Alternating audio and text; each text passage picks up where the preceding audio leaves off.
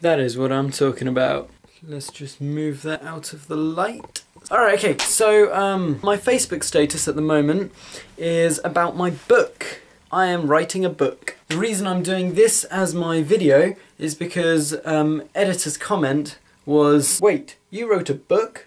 Yes, is the short answer to that. So what I'm going to do, in the style of Nerimon, who did Lost in 3 minutes, and Drew, who did Dragon Ball in 5 minutes, I am going to use post-it notes to explain my book to you. Okay, so basically, a couple of things you need to know. The book is set on Earth in the year 3012. Everybody has data chips. Data chips are small, they store your identity, they also start your car, but they don't start your car when you're drunk. And most importantly, they are run by nanotechnology. The nanoparticles are essentially tiny little robots. They don't look like this, but this is how I decided to draw them. They're really, really small and they only work in large groups, and when they're together, they give off the impression of dust. The chips go into people's left arms. Everyone on the planet has a chip, and it becomes their driving license when they become 18.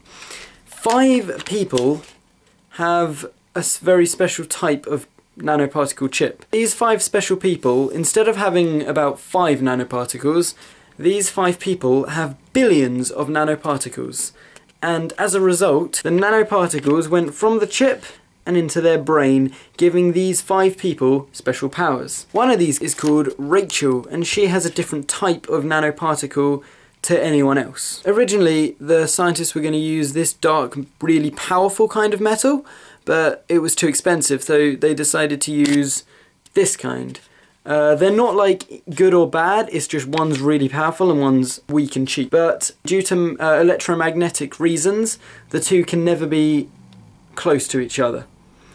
This causes problems for Josh and Rachel, both of which are 5 of the special people.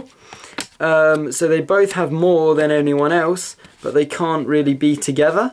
But fortunately there isn't enough nanotechnology around that that's a problem, except when Carlos, who can alter power levels, who is also one of the 5 people, Carlos convinces Josh to create a second world. Josh's power is that he can create a world that lasts 2 minutes whenever he says what if. If he says the phrase what if and in a scenario, a world exists for 2 minutes where it gives him a glimpse of what would happen if this scenario took place. So he creates alternative realities, but only for 2 minutes. So Carlos convinced him into creating a world where they didn't have their powers. Using his power of alternating power levels, he switches them round so that the real Earth disappears and the fake Earth lasts. Unfortunately for Josh and Rachel, the fake Earth is entirely made of nanoparticles, meaning Rachel gets left behind. Using something called an Ultimax, which is their form of car, Josh manages to go and get Rachel back. But Rachel coming back causes a lot of people to die. While Josh, Rachel and a friend they hang out with called Chris are hiding away, Rachel gets kidnapped while Josh and Chris are confronting Carlos. Basically, a lot of things goes down with Carlos, and it turns out the only way to restore the Earth is to kill Rachel. If anyone wants to read the book and they don't want me to ruin anything, then skip the next 3 seconds. Rachel dies, and that is when book 2 starts. Basically, book 2 starts, and it's a few years later, and it's this new guy. You've never heard of him before, and he's going about his life. Basically, he discovers his dad was one of the people who invented the chips, and that's all weird. Then there's the book 3.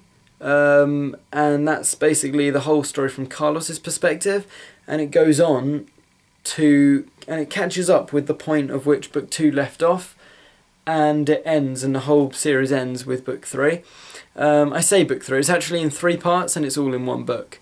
It's called What If, and when it comes out, when my proofreaders finish proofreading, it will be out and you'll be able to buy it, and it's only going to be £5. Don't know what that is in dollars, but yeah, I'd love it if you guys buy it, that'd be amazing. So my latest song is up on YouTube and you can totally check that out here. Video is just going to end mid-sentence.